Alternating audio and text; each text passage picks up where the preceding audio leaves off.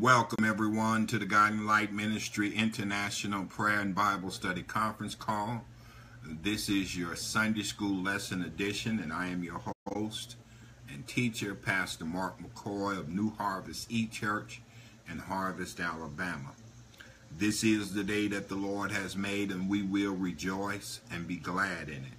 It is a day we've never seen before and a day we'll never see again.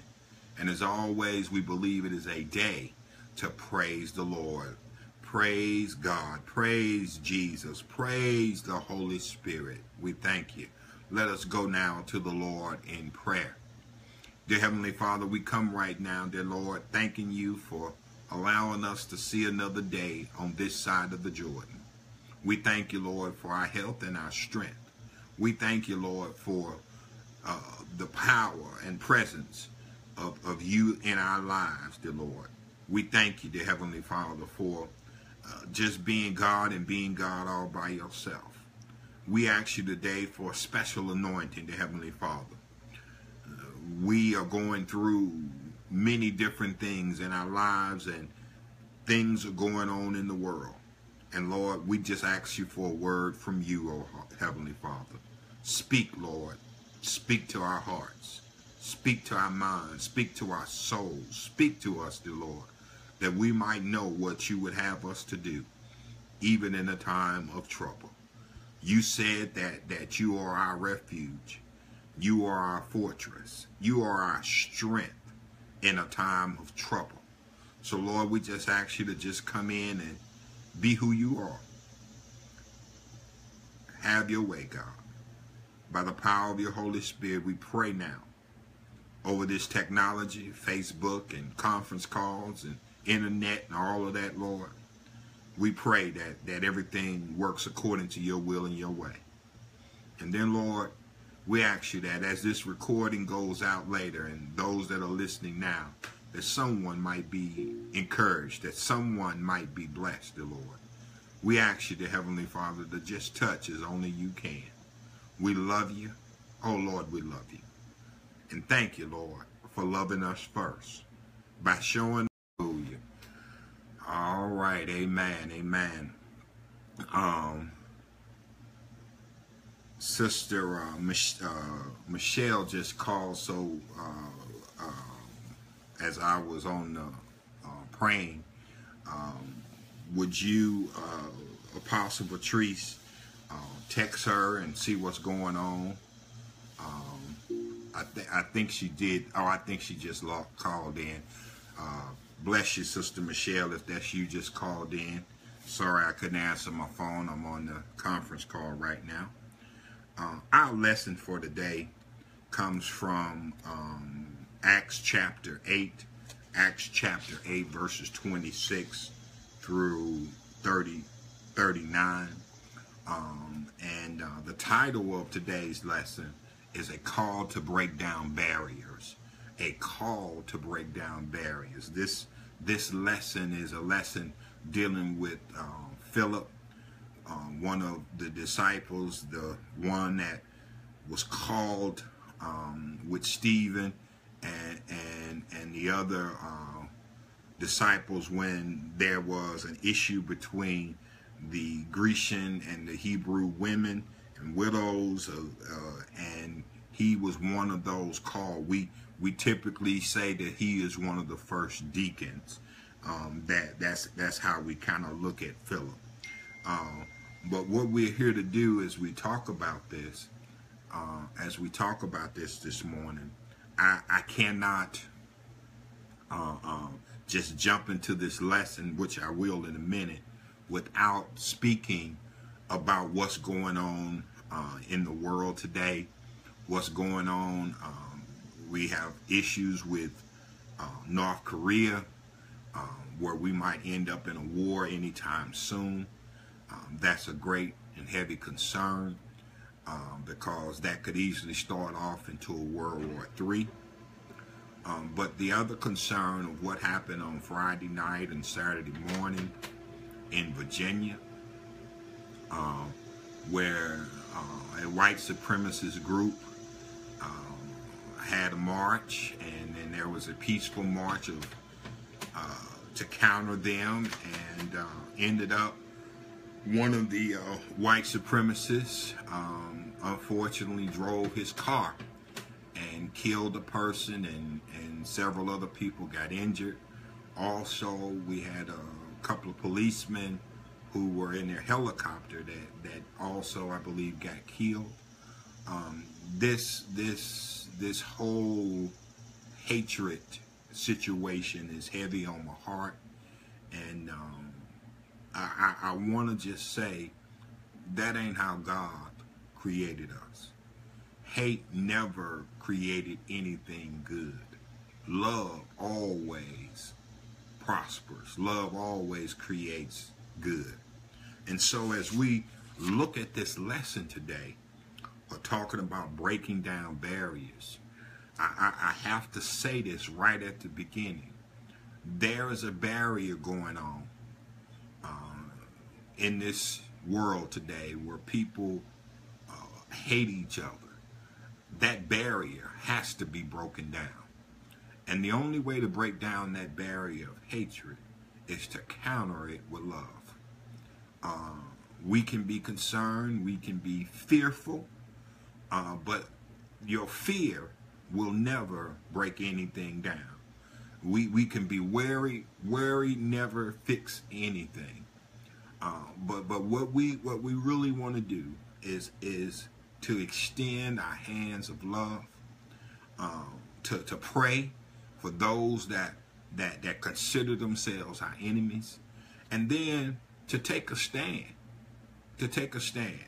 No matter where you are, live your life, whether in season or out of season, as a child of God. Be ready to show your love. Be ready to show that you truly believe in Jesus Christ. And then for those who claim Jesus Christ as their Savior and their Lord, and yet they're sprouting hate, please, I plead with you and beg with you this morning to really evaluate your understanding and your interpretation of the word. Because if you truly interpret the word correctly, it has nothing to do with hate. And we have to do something about it. So as I get into this lesson today, this lesson is about breaking down barriers. This lesson is about crossing over into other people's culture. It's about crossing over from your familiar place to extending an arm to someone who is not of your culture, who's not of your race, who is ready and willing to accept the word of God. And we must do that. We must do that. If it's just one person at a time, because you never know. That one person may be able to touch another person, and that next person may be able to touch millions. And so that's where we are right now. I consider, and I'm one that's going to say it, this was a terrorist attack on American soil, and unfortunately, no one wants to address this terrorist attack. But that's what it was. It was a terrorist attack, internal, and internal to what is going on in our society today. So I'm off of my soapbox, but I had to speak on this. I'm not a political person that comes and talks politics, but this here is beyond politics. If we start a race war in America, where would the world be? If we start a race war in America, where would we be in America? And I'm sorry, we can't go there, because we serve a risen Savior who's in the world today. And he said to us that we'll be known by our love for one another. So let us love. So let's get into this lesson. Acts chapter 8, starting at verse 26. And since it's a very familiar passage of scripture, I'm allowing me to read it out of the New Living Translation. And it reads like this. As for Philip, An angel of the Lord said to him, "Go south down the desert road that runs from Jerusalem to Gaza." So he started out and he met the treasurer of Ethiopia, a eunuch of great authority, under Candace, the queen of Ethiopia. The eunuch had gone to Jerusalem to worship, and he was now returning, sitting in his carriage, and he was reading out loud from the book of the prophet Isaiah. The Holy Spirit said to Philip, "Go over and walk alongside the carriage." Philip ran over and heard the man reading from the prophet Isaiah. Philip asked, "Do you understand what you are reading?" The man replied, "How can I unless someone instructs me?" And he urged Philip to come up into the carriage and sit with him. The passage of scripture he had been reading was this: "He was led like a sheep to the slaughter, and as a lamb is silent before the shearer, he did not open his mouth. He was humiliated and received no justice. Who can speak of his descendants? For his life was taken from the earth." The eunuch asked Philip, "Tell me, was the prophet talking about himself or someone else?" So, beginning with the same scripture, Philip told the good news about Jesus. And as they rode along, they came to some water, and the eunuch said, "Look, there's some water. Why can't I be baptized?" He ordered the carriage to stop, and they went down into the water, and Philip baptized him. And when they came up out of the water, the Spirit of the Lord snatched Philip away. The eunuch never saw him again, but went on his way rejoicing. Oh, hallelujah. Amen. That was Acts chapter 8, verses 26 through 39, from the New Living Translation. As I told you, the overall title of this lesson is called To Break Down Barriers. I'm going to approach it from that standpoint, but I'm going to talk about a new direction a little bit as we get into this lesson. Our key verse is verse 35. Then Philip opened his mouth and began at the same scripture, preaching unto him Jesus. The key concept for this lesson today is God directs us to different people and places so we can share the gospel with others. Let me read that again. God directs us to different people and places so that we can share the gospel with others. Our keys for kids: Jesus came to save everyone. Oh, hallelujah. He came to save everyone. And we shouldn't be afraid to tell others about Jesus. When we hear the scripture that's so prominent throughout out the world, everybody knows John 3:16, and it says, "For God so loved the world that he gave his only begotten Son, that whosoever believes in him shall not perish but have everlasting life." That so love included everybody in the world. Everybody in the world. Not black, not white, not Asian, not India, not Hispanic. It just ain't for any one group. It's for all groups. Jews and Gentiles alike. Jews and Greeks. It's for everybody. No matter what continent you're on, the word of God is sent that you might hear the good news of Jesus Christ and that you might be saved. Oh, hallelujah. So our lesson facts that we're going to dig into today is to identify the cultural differences that separated Philip and the Ethiopian. The biblical principles that we're going to dig into is to know that it was God's will that Jesus came to save the world, and that we need to be ready and willing to share him with people of all backgrounds and our daily application. And this right here is if you don't get nothing else out of this lesson, is to think of ways that we can explain to people Jesus Christ, people of other cultures, people of different backgrounds.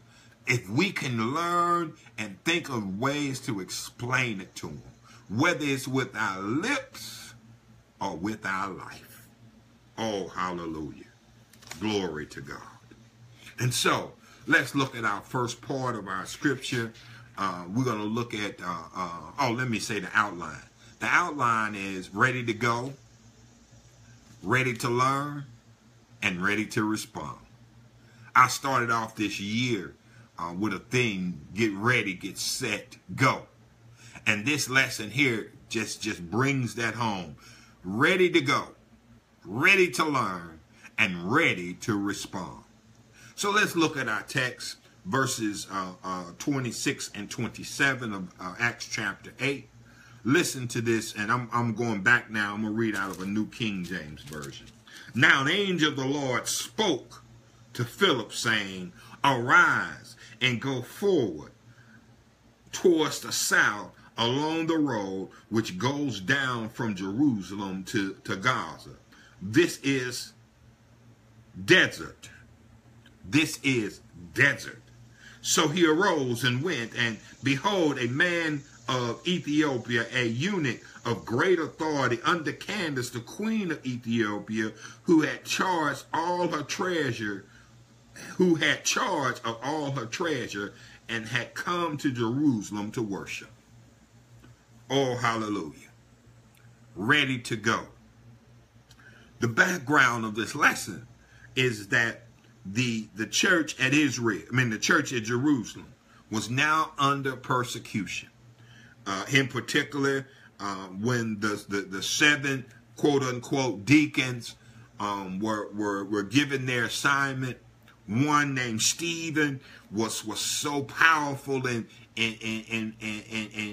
the spirit that he worked signs and wonders, and he spoke so eloquently, and they killed him. They got mad at him, and Paul at that time, or Saul, was one of the ones that held his coat, held the coats of the folks who stoned Philip. And so persecution has started against the church in Jerusalem. Persecution was going on, and because of persecution, Philip was led to leave Jerusalem, and he went to Samaria. And while he was in Samaria, which is a different culture than Jerusalem, Samaritans are a mixed race, where Jewish folks were pure race, and now here was Philip in this area, and he had success. He had great success in Samaria. People were being saved, and they accepted Jesus Christ as their Lord and their Savior. And with all of this success going on, yet God sent an angel. An angel of the Lord came to him and told him to go. Oh, many people today, if they're in an environment, if they're in a church, and they're in a ministry, and they're having success, they don't want to hear your success is complete, I want you to go somewhere else. But that's how God is. God calls people into ministry. But not only does he call you once into the ministry, because you know that saying, well, man, hey, Doc, when did you get called? You know, and everybody talk about how they got called in the first time. But it's more than just one call. You get called into ministry, but then you get called to other ministries. And so you have to hear that call. I look at myself, and God called me into the ministry November 4th, 1990, and I accepted my calling and at that point. But since then, I've been called to pastor 2 churches, and then I've been called to go into the jail ministry, and then God called me into this internet ministry where I'm doing conference calls and doing Facebook. So that's a whole nother calling that he has called me into. And we as Christians, we must be obedient to God's calling. And Philip was obedient. He was obedient, and we'll get to that in a minute. But he was called to go. Are you ready to go? Are you ready to go where God called you to go? And this time, when he called Philip, he said, go south down the desert road that runs from Jerusalem to Gaza. God sent him into a dry place, a desert place, a destitute place, a place where many people don't really want to go. But that's where God called him to. And we must realize that God, when he has a design and a plan and a purpose for our lives, he will send us in environments that are different and unfamiliar to us. He'll call us from the familiar to the unfamiliar. I know I'm talking to somebody today because you're feeling a pulling to leave your familiar territory and go into an unfamiliar territory. Are you willing to go and do what God says for you to do? And so as he was going, as he started off, as he was being obedient to what God had told him to do, he met the treasure of Ethiopia, a eunuch, meaning that he was a man that had been emasculated. And he had great authority under the queen of Ethiopia named Candace. Now, this name Candace it could be her actual name, or it could be a title like Pharaoh or a king's name or something like that. But in any way, her name is so powerful. It's a name of royalty, and God blessed me to have a Candace in my life. We named our baby girl Candace because she's a queen, and she's a chocolate queen. I love her that we call her our little chocolate drop. And so this Ethiopian eunuch who was under Queen Candace came to Jerusalem to worship. Oh, hallelujah.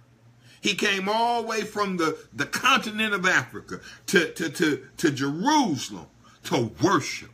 He understood that there was a God, that there was a one single God, and he came to worship. I've always liked this scripture because many people have the assumption that everybody that comes from Africa only learn in America how to worship the true and living God. But this text here says that even those Ethiopian eunuchs and all of Ethiopia knew that there was the one true and living God, and they came to worship him in Jerusalem. Oh, hallelujah. Now, the thing is, when he came to Jerusalem, he probably was not apostolite yet. Because he was a eunuch. That means that his body had been damaged, and he couldn't go in to really participate in all the things that was going on at the Jerusalem temple. He could come into the outer court, but he couldn't go into the inner court.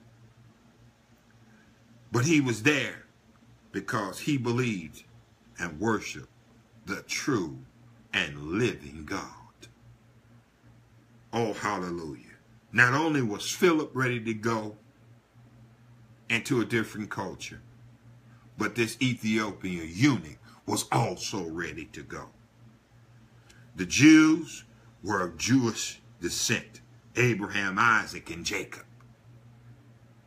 The Ethiopian eunuchs were of African descent. And so they were together. And God knew I want you to hear me clearly. God knew where that Ethiopian eunuch was. And he sent Philip right where he is, right where he was. Why am I saying that? God knows where you are. He knows your cultural background. If you're a millennium, he knows that as millenniums, you hadn't been in church because the X generation and the baby boomer generation, we didn't force our children. We didn't drag them to church like the greatest generation that lived before that. No. You didn't have that opportunity to learn about the word of God and learn how to worship him in spirit and in truth. But yet God knows where you are, and he's going to send somebody to get through to you to let you know that God loves you, just like he did for this Ethiopian eunuch. In verse 28 now, we go on. Not only was he ready to go, he was ready to learn. Ready to learn. Oh, hallelujah. We got to be ready to learn. Listen to verses 28 through 30. 28 to 30 says this.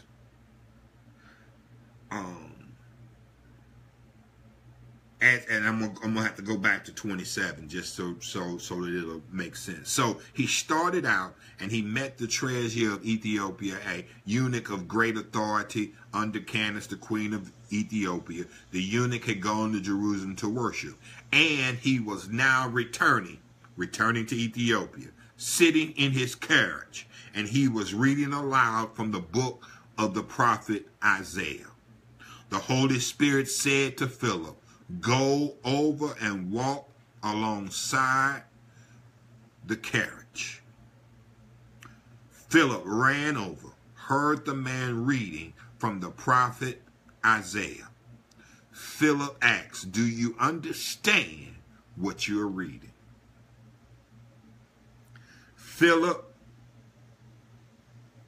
went over and did what God told him to do. And he heard the Ethiopian eunuch reading the word of God from the prophet Isaiah. The Holy Spirit led Philip to go over. And he ran over and heard the man reading Isaiah the prophet. And he said, "Do you understand what you're reading? Do you understand the word that you're reading?" Has God opened up your eyes to the word? Has God allowed you to get an understanding? This need to learn should never stop.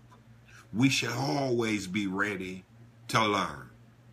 The God we serve is an awesome God, an unlimited God. And he has no limits. He has no bounds. And we have to be ready to learn. You will not and cannot learn everything about God on this side of the Jordan, because we see through a glass darkly.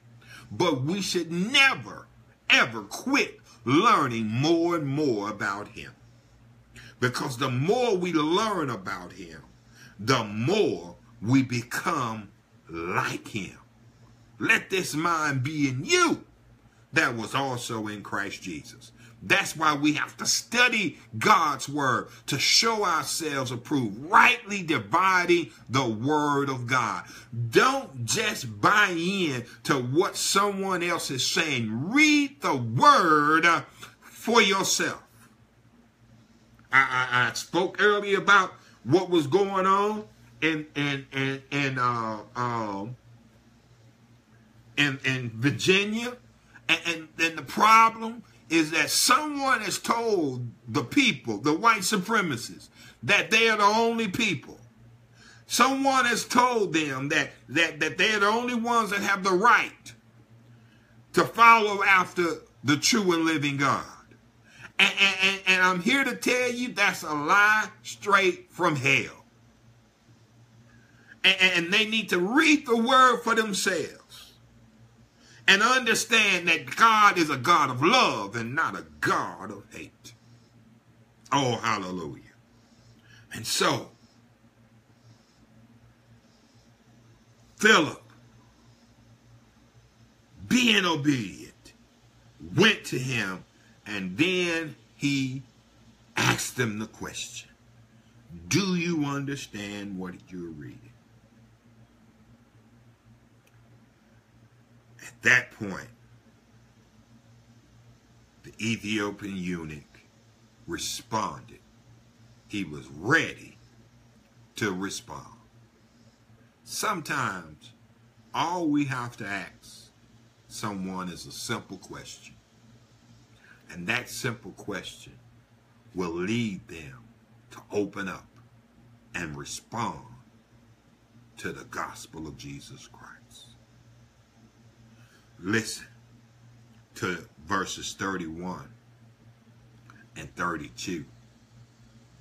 I might go all the way to 34. Yeah, already 34. Listen to what the man replied. What the Ethiopian eunuch's response was. He said, how can I understand unless someone instructs me? Oh, praise God. If you don't have an understanding of God's word, ask somebody. And more importantly, ask the Holy Spirit. Because he will lead you and guide you into all the doctrine of Christ Jesus. And tell you what thus says the Lord. And so the Ethiopian eunuch, it says, and he urged Philip to come up into the carriage and sit with him. He's now getting an invitation from the Ethiopian eunuch to come and share the word with him. Oh, hallelujah. And so Philip got up in the carriage and he was sitting with him. And in verse 32, the passage of scripture he had been reading was this. He was led like a sheep to the slaughter, and as a lamb is silent before the shearers, and he did not open his mouth. He was humble and received no justice. Who can speak of his descendants? For his life was taken from the earth. And the eunuch asked Philip, tell me, was the prophet talking about himself or somebody else? This comes from Isaiah chapter 53, verses 7 and 8. And this was that great passage of scripture that Philip put together, talking about the suffering lamb, the suffering Savior. He was bruised for our iniquities. The chastisement of our peace was upon his shoulders. And this particular passage, he says, look, he was led like a sheep to the slaughter. And as a lamb was silent before the shearer. And he did not open his mouth. As we say, he didn't say a mumbling word. When they took Jesus to the cross, when they hung him high and stretched him wide, he didn't call down a legion of angels to come and rescue him. He simply said, Lord, forgive them, for they know not what they do. And then he gave up the ghost and told the Lord, into thy hands, O Lord, I commend my spirit. Philip took this opportunity to listen to the Ethiopian eunuch and where he was. Many times, we don't take the time to listen to people, to see where they're at. We got to take the time. And when we take the time to listen to where they're coming from, God will lead us to where he wants to lead that person. Oh, hallelujah. Are you ready to learn? Are you ready to go? Well, if you are, then there's someone ready to respond. So Philip went from investigating what was going on to an invitation. And from an invitation, he gave an interpretation. Listen to verse 35. So beginning with the same scripture, Philip told him the good news about Jesus. Oh, hallelujah. He told him the good news about Jesus right from the scripture that he was at. God will meet us right where we're at. No matter what we're going through, no matter how difficult life is being, God will meet you right where you at. He's a very present help. So you and I must be always open to where God, when God comes in, when God wants to come in, and invite him in. And he will give us the good news about Jesus Christ. He'll send somebody to speak a word that would encourage us. Speak a word that will strengthen us. Speak a word that will help us to keep pressing on towards the mark of the high calling in Christ Jesus.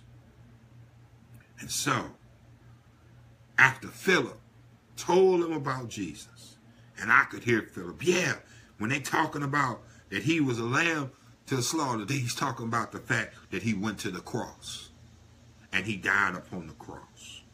When they say that he was humiliated and received no justice, they're talking about how they beat him and how they put a crown of thorns on his head and how they gambled for his robe at the feet of the cross, and how they talked about him and told him, you saved others, save yourself. And when it says he has no descendants, it says that in his lifetime, because they killed him at such a young age, that he never had children, physical children, because his life was taken from the earth. The Jews interpret this scripture. They say, well, as Philip had asked the question, was it the prophet talking about himself or someone else? Well, some of the Jewish interpreters say Isaiah was talking about himself. Then others says, no, he wasn't talking about himself. He was talking about someone else. And then they also say, well, he was talking about the Messiah. But yet and still today, some of the Jews don't accept Jesus as the Messiah. But thanks be to God, we have the good news. And we believe in his death, his burial, and his resurrection. We believe that Jesus is the Christ, the anointed one, the one sent by God. Thank you, Lord, that he died on the cross for our sins and that you raised him from the dead. Oh, hallelujah. And so Philip got the invitation and he gave him an interpretation. And now, in this part where the Ethiopian eunuch is ready to respond, it says in verse 36, as they rode along, they came to some water. And the Ethiopian eunuch said, look, there is some water. Why can't I be baptized? Oh, hallelujah. This Ethiopian eunuch, after hearing the good news of Jesus Christ, he believed in the death, burial, and resurrection of Jesus Christ. He believed what Philip had shared with him, the good news, the gospel of Jesus Christ from the scripture. He believed. And now he wanted to be baptized. Oh, that's the response we always want. I'm like this. I rejoice like the angels in heaven when someone responds to the gospel with belief in Jesus Christ and want to be baptized. There's no greater joy in the world than to see someone coming to Christ. Oh, hallelujah. Glory to God. And I'm one of these people. I'm kind of greedy about that. I just want folks to come to Christ, and I like to give them the word of Jesus Christ and give them the good news and the gospel. And when they come, I'm just as excited as all get out. And so, this gospel that we preach includes everyone, even folks not like ourselves. Philip was a Jew. The Ethiopian eunuch was from Ethiopia, of African descent. But the good news of God crossed over, and the barrier was broken down. Oh, if we could break down the barriers in this world today. If we could break down the barriers between the races and the cultures. Oh, hallelujah. How do we break them down? The answer is always the same. Jesus. That's the good news to break down the barriers. And so, the text goes on that he ordered the carriage to be stopped, and they went down into the water, and Philip baptized him. Oh, hallelujah. Philip baptized the Ethiopian eunuch. And tradition has it that when that Ethiopian eunuch went back to Ethiopia, he shared the good news with all of the Ethiopians, from the queen all the way down to everybody in the kingdom. Oh, hallelujah. Praise the Lord. Thank you, Jesus. A whole continent received the good news because Philip shared it with the Ethiopian eunuch, and that Ethiopian eunuch shared it with others. And so, after he believed the Ethiopian eunuch and was baptized by Philip, the text says in verse 39, when they came out of the water, the Spirit of the Lord snatched away Philip. The eunuch never saw him again, but went on his way rejoicing. God gave the Ethiopian eunuch a sign by taking Philip up, snatching him away at an instant.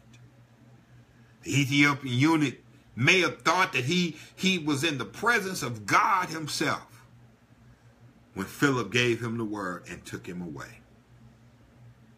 Oh, hallelujah. And it says he continued on his journey, rejoicing. Oh, I'm saying something to somebody. You got to continue on your journey, rejoicing, because you know the risen Savior. You know the Lord Jesus Christ. Keep rejoicing. Rejoice always. And I tell you, as you rejoice, as you show your joy for believing and trusting in Jesus Christ as your Lord and Savior, it's contagious. Smile. Praise God. Give him glory. And it'll attract people, because everybody wants to have joy. And Jesus is the greatest joy in the world. This joy I have, the world didn't give it to me, and the world can't take it away. I got joy, joy, joy. Down in my heart, I got joy, because I serve a risen Savior. Oh, hallelujah. As we get ready to close this lesson, here are some points to ponder. We should take advantage of every opportunity to share the gospel with those around us. But not only those around us, we should reach out to those that are not a part of our group, our culture, our race, and share Jesus Christ with them. Oh, hallelujah. When God speaks and directs us, we need to obey him. We don't always need to know how God is planning to use us, but we should be willing and available to be used by him, no matter where we go. Let us pray. Heavenly Father, give us divine appointments to share Jesus Christ. May you use our time of study and prayer, our preparation, to say the right things at the right time in the right way, that somebody might be saved, that somebody might be encouraged. We pray for this in Jesus' name. Amen and amen. Before I close this recording, I always like to give those who are listening on Facebook and on the conference call an opportunity to give your life to Christ. Let us pray the prayer of salvation. Dear Father God, I confess with my mouth and believe in my heart that Jesus died for my sin and was raised from the dead. I repent of my sins. Lord, please forgive me of my sins and come into my heart. I invite you, Jesus, to become the Lord of my life from this day forward. Please, Lord, send your Holy Spirit to help me obey you and to do your will for the rest of my life. In Jesus' name we pray. Amen. Thought to remember, people of all cultures, black, white, red, yellow, all people need Jesus. And we all have a responsibility to share. Share the love. May God bless you and keep you. And I like to always say to the church over in Kenya, the New Harvest Church in Kenya, God bless you and keep you. And may God continue to watch over you. Be blessed, Facebook. If you want to join us on the conference call to discuss this lesson, you can call at 910-218-0531.